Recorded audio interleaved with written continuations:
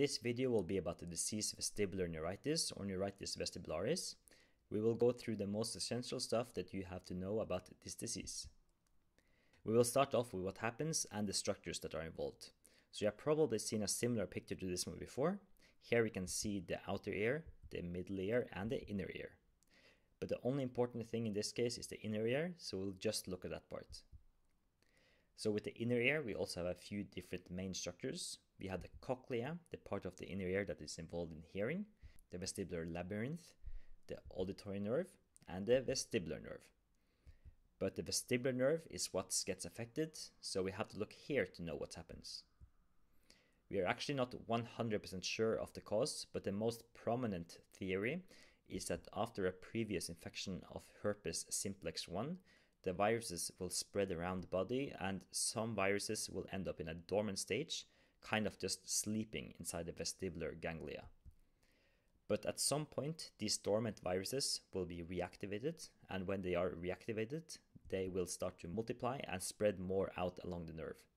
These viruses are now active, and this active state, the body will induce an immune response, leading to inflammation of the nerve. This inflammation causes dysfunction of the nerve temporarily. But how will this actually look like in practice? How will the symptoms look like?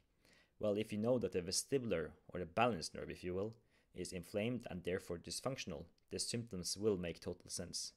The patient will present with dizziness, also with a feeling that everything is spinning around you and that you might fall over. This is what's known as vertigo. Since the inflammation occurs very suddenly, the vertigo will also occur very suddenly. The patient will get nauseated enough so that they often can end up throwing up.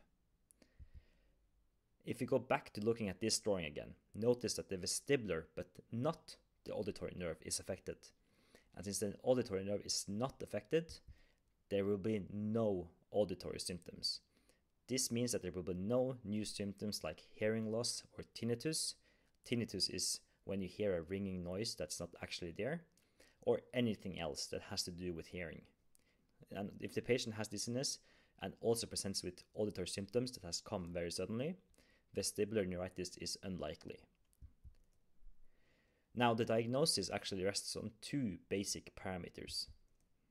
The first is that we have the symptoms that hints towards the disease, and the second is that after we have these symptoms, we have to perform an examination called the HINTS examination.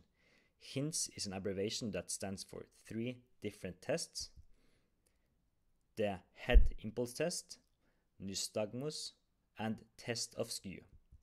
These 3 are done and evaluated together, and the results are important to differentiate whether we have a peripheral cause or a central cause. It will take too much time now to go through each individual test, but you can click on the test that you feel you need to see or find a link in the description for more details about each individual test. But when you do perform the tests, you will get some results, and these results should first of all put your mind towards whether we have a peripheral or a central based problem. A peripheral based problem, like vestibular neuritis, is not an emergency. But on the other hand, if you have a central based etiology, it can be due to, for instance, a stroke or a brain tumor, and this should prompt acute further diagnostics and treatment. For a peripheral cause, you should see that the patient can't maintain his or her gaze during the head impulse test. There is often nystagmus, and nystagmus goes from side to side and is unidirectional. And during this test of skew, there should not be any pathology. On the other hand, if we have a central cause, the patient can maintain his or her gaze during the head impulse test, so there is no pathology in the head impulse test. If there is nystagmus, it doesn't go unidirectional or side to side, but on the other hand, it can be vertical or rotational, and it can also be directional changing. And lastly, you can see skew deviation on the test of skew. As a good bonus, the caloric test can be performed to increase your suspicion. There's also a link for that one in the description if you want to know more about that one. Dix-Hallpike is a specific test for BPPV, and it can be done for differential diagnosis.